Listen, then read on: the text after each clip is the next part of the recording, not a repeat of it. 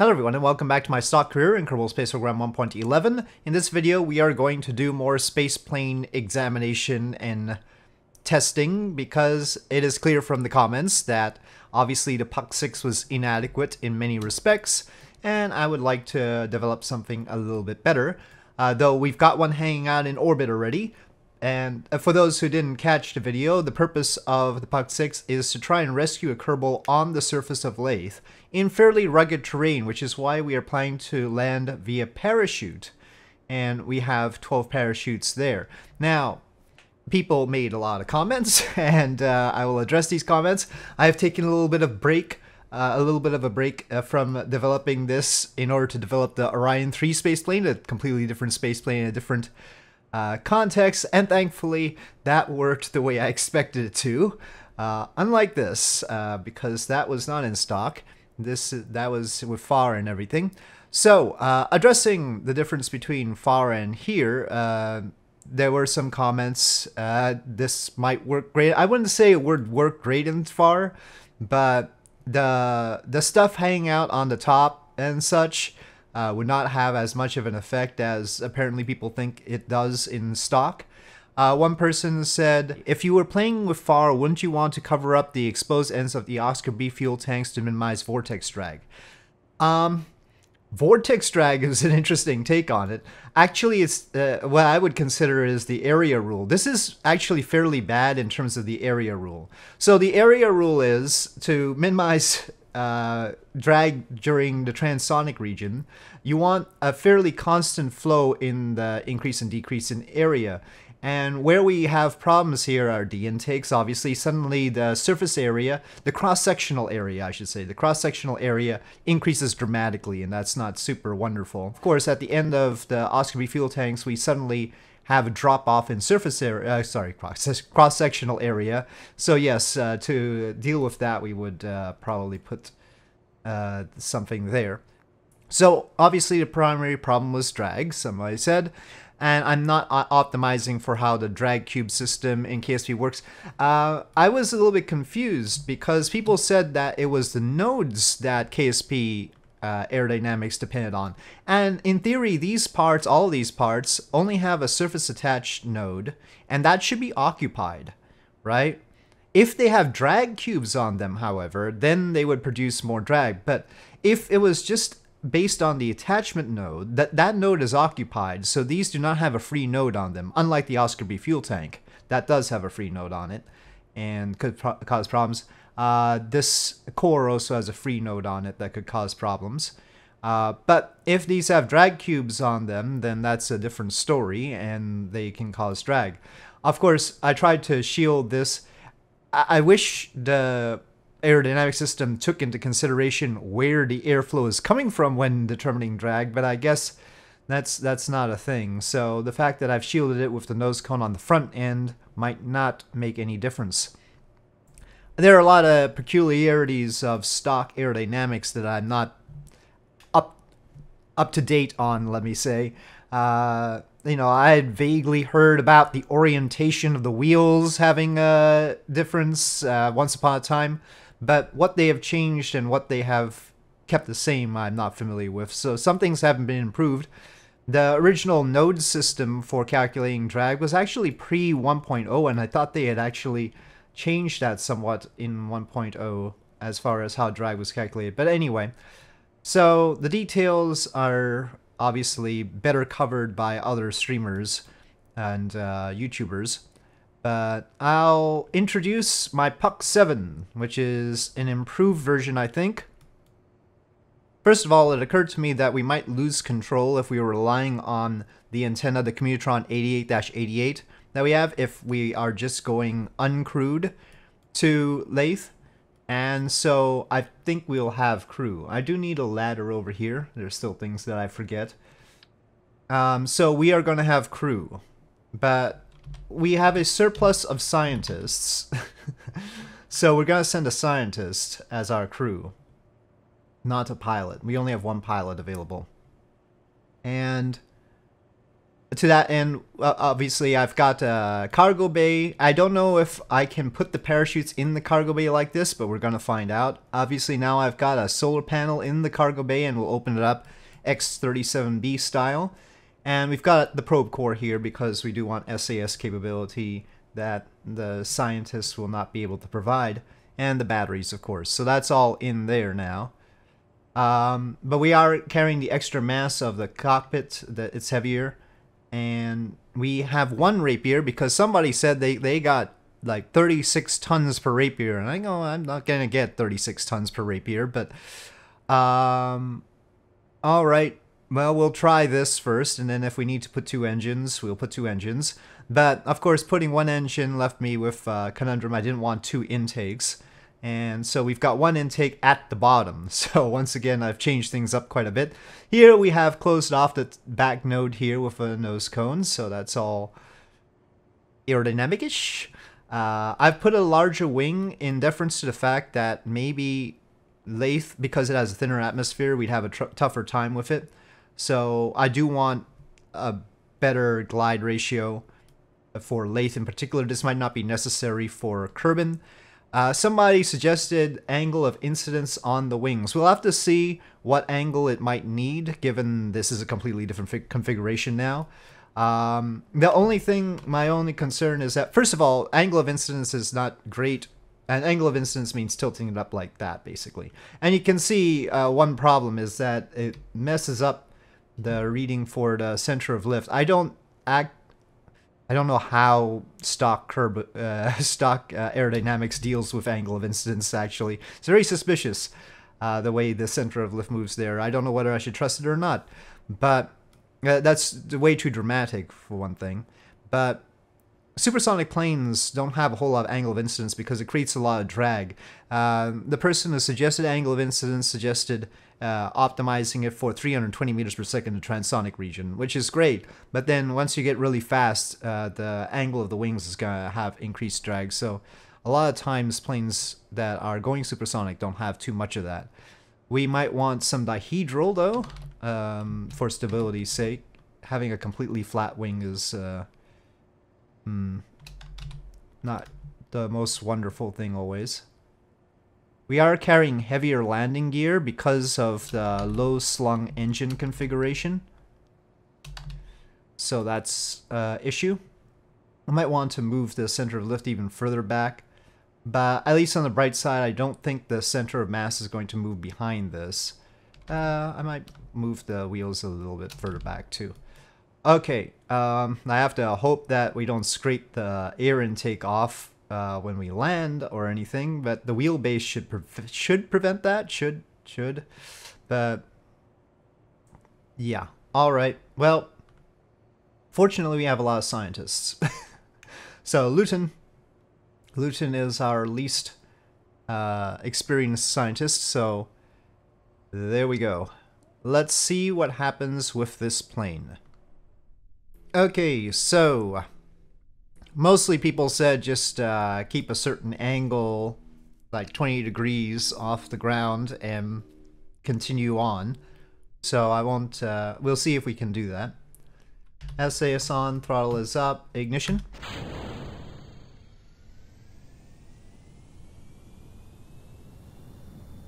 Okay, let's see if we can rotate. Okay, not bad. That's a fairly low takeoff speed, so that bodes well. Somebody said 20 degrees, I'll go 20 degrees, fine. We are accelerating at that, though not very fast.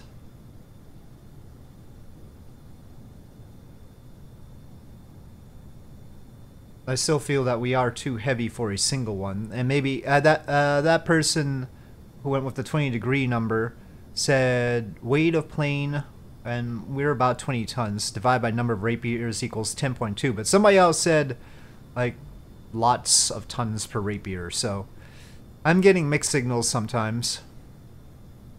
I am aware that the rapiers add thrust past the transonic region.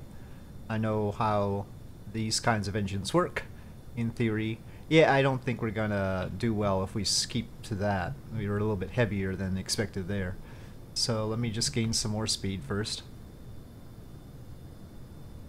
At least we can still go up at this angle. We don't have that much of an angle of attack, so if we were to add angle of incidence, it's not going to be more than maybe 4 degrees or something like that.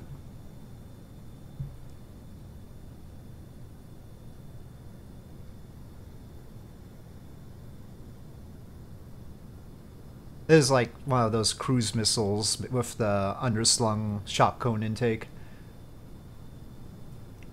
It's curious that we have some lateral deviation. You know, that the prograde vector is a little bit off to the left there. I am not going to watch another YouTuber to figure this out. I'll rely on you guys in the comments, but I'm not going to go to somebody else's video. I'd rather... There's no point then, right? I mean, then I'm just copying and not developing. There's no experimentation going on at that point. So, yeah, I might as well just quit at that point. I'll just stick to RO. So, yeah, I'm not going to go to somebody else's videos and watch what they do and copy it. That's not going to happen. Yeah, I don't know if we have some spare drag on here that I'm not aware of. Maybe the landing gear. I mean, we've got it pretty slick, except for maybe the air intake the air brake. I'm sorry as well. But I don't think one engine is enough. But we'll see. We're gonna go ahead and accelerate here. At least we're accelerating while going up. If we can keep doing that somewhat. But it's really sticky here. I might take off the outside delta and move the control surfaces in. We have a lot more angle of attack now than previously, which is interesting. Doesn't do well in thinner atmosphere, clearly. I think I'm gonna just abort this. This is clearly not doing as well as I need it to. What we're gonna do is we're actually gonna test the parachute system.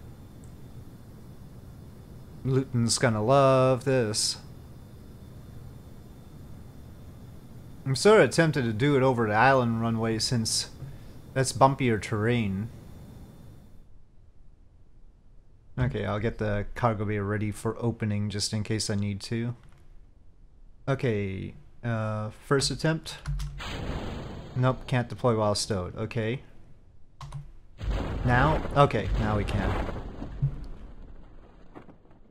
Alright. Well, this isn't the best orientation. I think my parachute placement could do with some work. I don't know why it wants to sort of lean to one side. Even during flight it did. Don't tell me it's just the ladder. The ladder is that powerful? I don't know. Now, we would be coming down at a higher speed on lathe. Obviously, this is not ideal, so we need more parachutes up front. But, you know, if we put the rapier, a second rapier, that's going to change things, so we'll have to see. Let's see. Yeah. Come on. Stay there. This is a bit dodgy. Oh, gosh. Not nose first. Oh, ow. Oh, brakes. Well, I guess we're intact, though. I need a cut shoot one.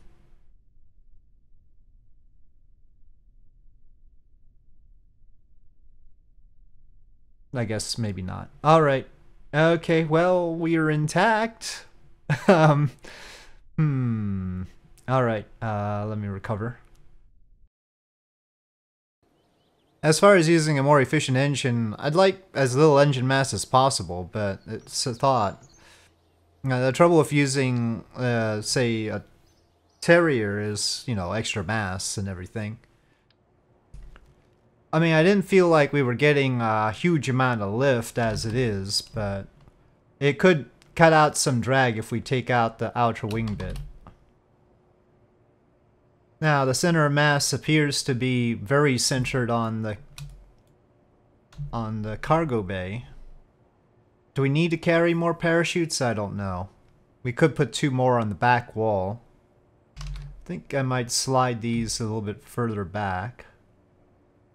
Hopefully they're being included. You guys will have to tell me whether it is how it's supposed to work or not. I mean, I can bring up the aerodynamic overlay, but I don't have a baseline to compare it with. Okay, puck 8. Puck 8 time. Okay.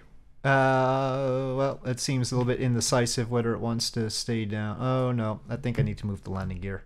I mean, I have taken the advice into consideration. I have removed things from the surface. They are now in a cargo bay. I hope that's how it's supposed to be.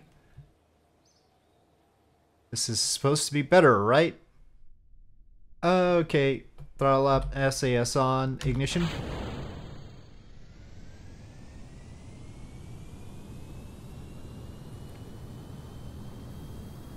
I bet Luton didn't expect this was what she'd be getting as a scientist in the space agency, but here we are. Come on.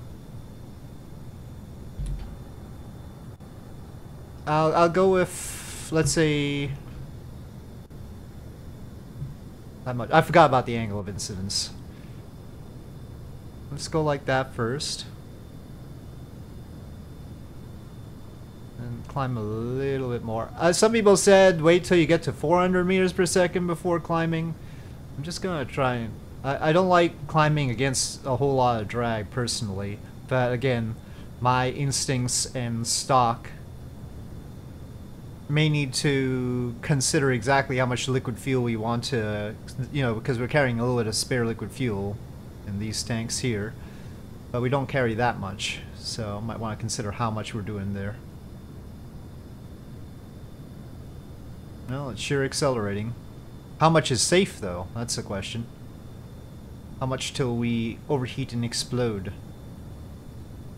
Again, a little bit of leftward deviation here. Maybe I'm rolled a bit. 1,200.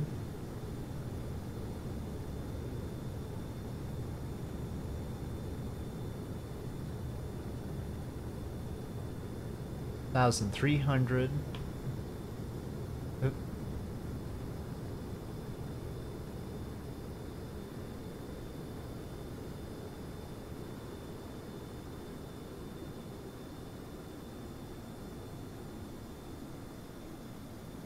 Let's see what the thrust is. 14, 13. I'll switch to rocket mode now. So that was better.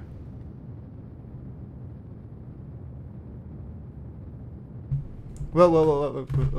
Sorry, I was a little bit too abrupt there. Eek. We could probably do better. I think we should pitch up more than that, actually. Oh, and I put 2 rapiers, but only 1 intake. Is that bad, or should I just keep it to 1 intake? That's another question for you guys. Is 1 intake enough? I mean, what more performance could we get out of it with 2 intakes instead, or are we risking more drag in that case? Part of the thing is, I mean, of course, how it does on lathe is the question. We can get into orbit here, but we have to be able to do the same around lathe. Kerbal and lathe aren't that different, but they are different. We clearly have an oxidizer surplus, but for the transfer to lathe, that's not a problem.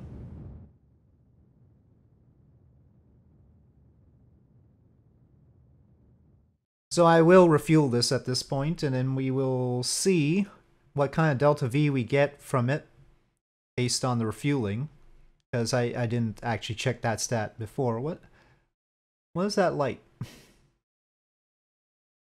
Does the landing gear still has light on? Oh, I just turned light emission off and it's still producing that light. So, that's interesting.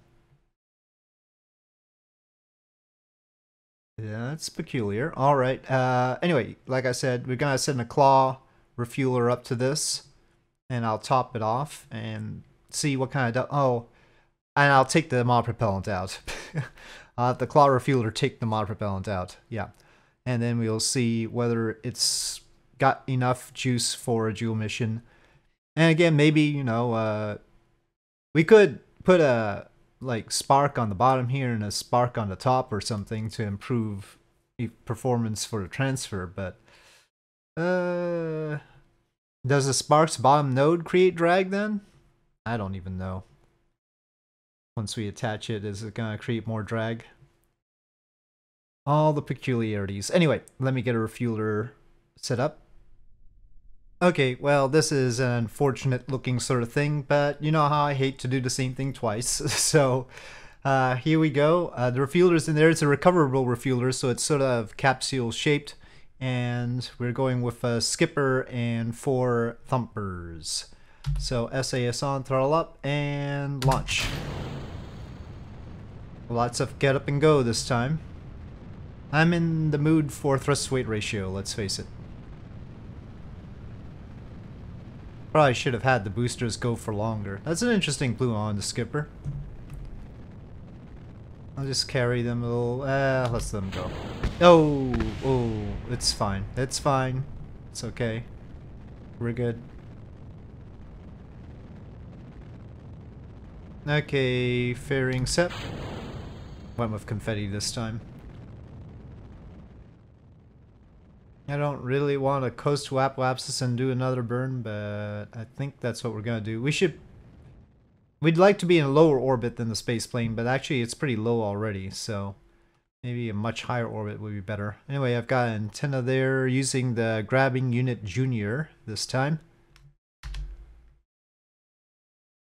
Let's see. This might actually be a good thing to grab some of the debris close to Kerbal. Though I probably should fit more than 2 parachutes on it if we're going to do that. Occurs to me now that we don't have a reaction wheel. Well, good thing we have mod propellant. Okay, that's good enough. 1.8 kilometers within render range. We've still got the skipper to match orbits with it. How's our power doing? Not great, but we're on the nighttime side. And now we're recharging. And I guess we will have to use some RCS here. And actually, I want to deorbit the skipper stage. Okay, that will deorbit the skipper stage. Separation.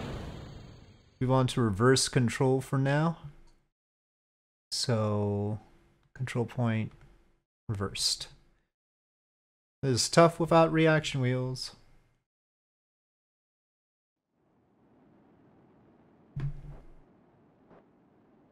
It's almost like Realism Overhaul. Okay, render range at long last.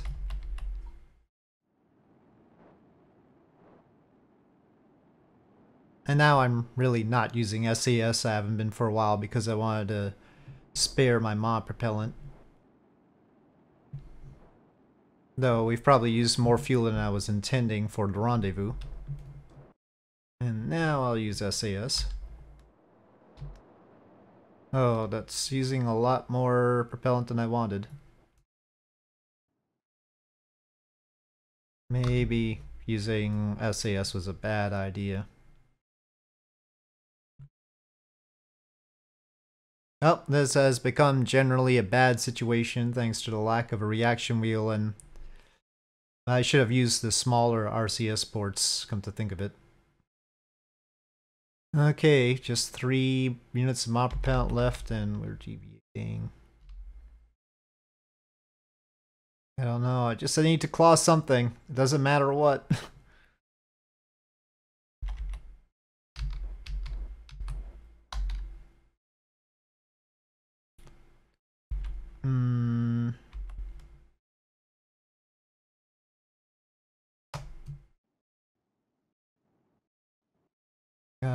Okay, plane. Can you like turn or something so that it's more likely to hit you?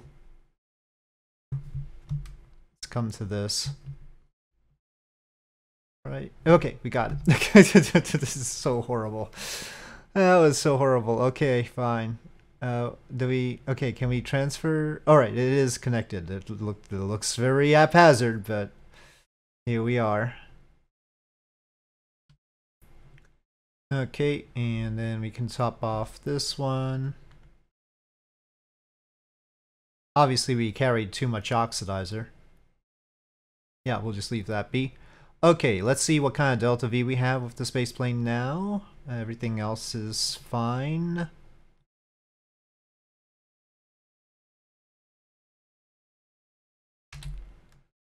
Oh, shoot, I forgot to transfer my propellant. Now we don't have, we can't deorbit this. Gosh darn it.